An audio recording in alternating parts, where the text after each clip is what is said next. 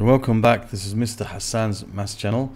I'm now going to answer question number 5 from the paper of the IGCSE Cambridge paper 2. This is the non-calculator extended paper, and here we're told to convert 0.7 meters squared into centimeters squared.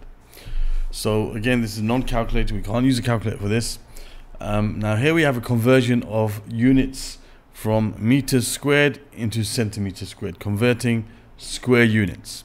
Now the way I like to deal with this first is I like to think about how to convert from meters to centimeters first. Now we're going from a larger unit to a smaller unit, so we multiply. And you know, how many centimeters are there in a meter? Well, there's 100. We have to know that. That's not going to be given to us. So we have to memorize the conversions: meters to centimeters, meters to kilometers, centimeters to millimeters, and so on.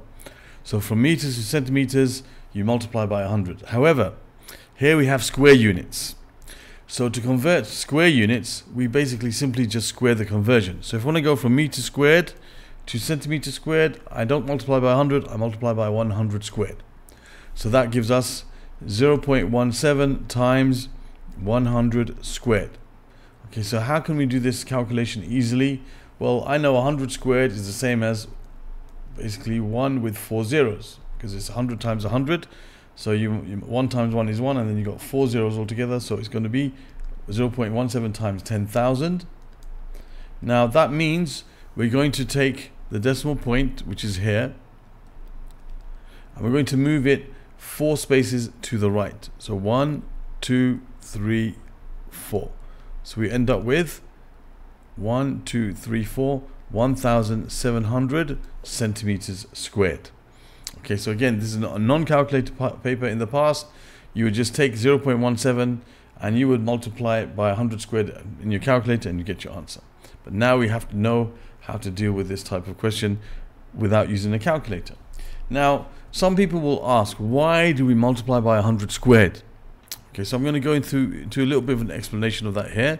Now, supposing I have a line, and that line, let's say, is 1 meter long. Say that's 1 meter long. That line would also be 100 centimeters long, because 1 meter and 100 centimeters is the same. Now, if I were to take or draw another line and make this basically into a square, let me make it a bit neater. Into a square.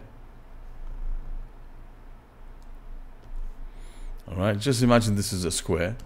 This would also be 1 meters long, and therefore 100 centimeters long.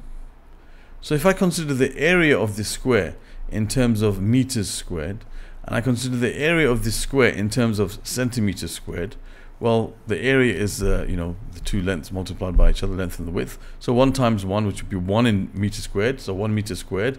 But in terms of centimeters, it will be 100 times 100, which is 100 squared centimeters squared. So we can see that 1 meter squared is the same as 100 squared centimeters squared. Okay, so we can prove from there that 1 meter squared is the same as 100 squared centimeters squared, which is 10,000.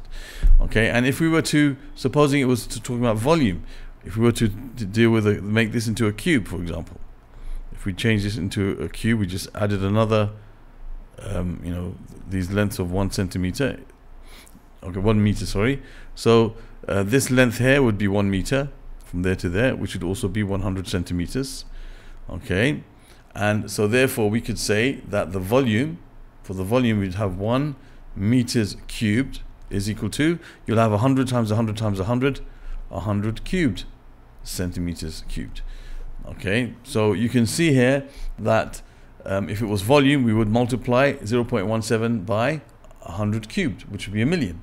Okay, if it was meter squared cubed to centimeters cubed. So a bit of additional information there just to hopefully make you understand why we have to square the normal conversion that we would have. So you don't have to really memorize these. I wouldn't suggest you memorize for meter squared, you do no, just memorize the ones for the normal length, and then if it's for area, you square it. If it's for volume, you cube it. Simple as that.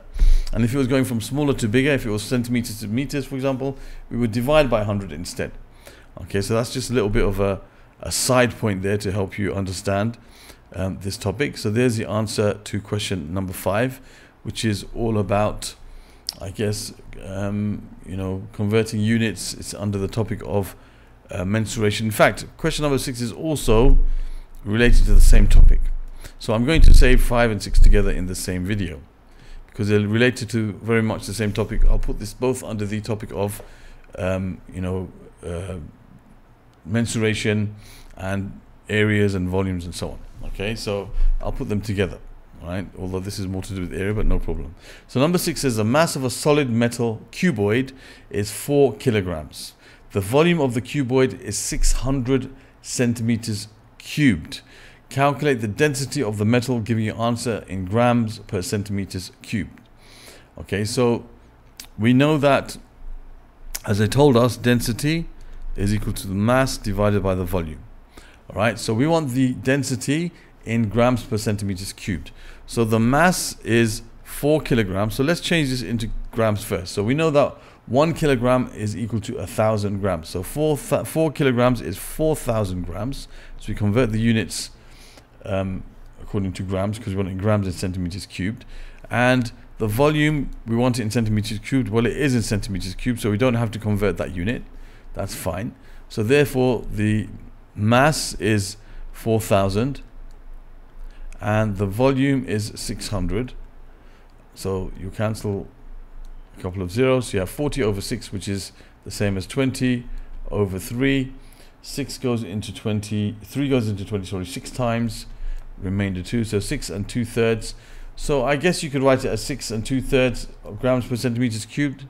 If you wanted to write it, you could write it as 6.6 recurring. If you want to round it to 3SF, 6.67. But I think writing in an exact form would probably be better. So I think 6 2/3 is probably the best way to write this answer. Okay, so there's the answer for questions number 5 and 6, which are to do with converting units of area and also dealing with volumes and density. So it's all kind of to do with units, I guess. So I saved these together in the same video.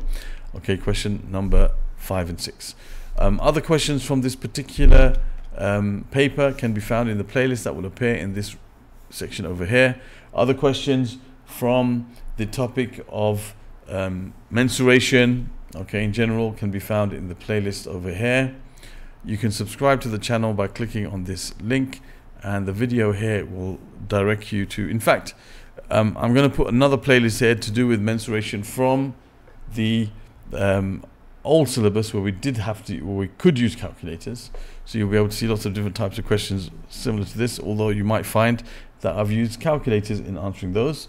In this case, we're going to keep this to do with the playlist here where I'm going to keep it with the new syllabus. And you can subscribe to my channel by clicking on this link. Thank you for watching and see you soon.